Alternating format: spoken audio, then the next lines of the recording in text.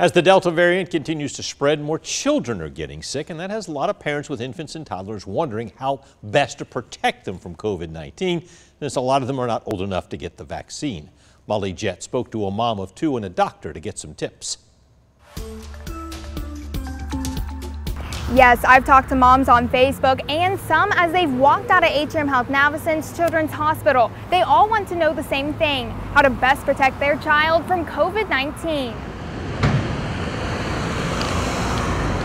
Brooke Carswell of Milledgeville has two daughters, a 4-year-old and a 13-year-old. When it comes to the Delta variant, she's most concerned for her youngest daughter. She's smaller. She has a weaker immune system and there's nothing available. Right now, children under the age of 12 can't get vaccinated. With the girls back in school, Carswell worries about who they come in contact with. In fact, her youngest daughter, who isn't old enough to be vaccinated yet, got infected with COVID-19 sometime last week. My youngest started having, sniffles on Tuesday, and Friday she was absolutely miserable. Now the three of them are quarantining, and Carswell wishes she could have protected her daughters more. So what can you do to protect those who still aren't old enough for vaccination? Dr. Edward Clark with Beverly Knight Olson Children's Hospital says the first thing you can do is get vaccinated yourself. If you're able to get vaccinated, you should be vaccinated. That way you're decreasing your risk of catching COVID,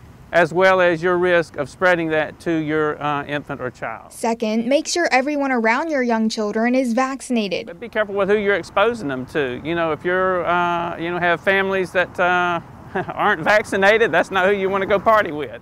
Now, Dr. Clark also said washing your hands routinely is another thing you can do to protect children who still can't get vaccinated. In Macon, Molly Jett, 13 WMAZ News.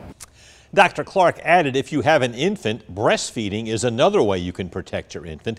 That's because if you have antibodies from either having COVID-19 or getting vaccinated, you will then pass those along to your infant as well.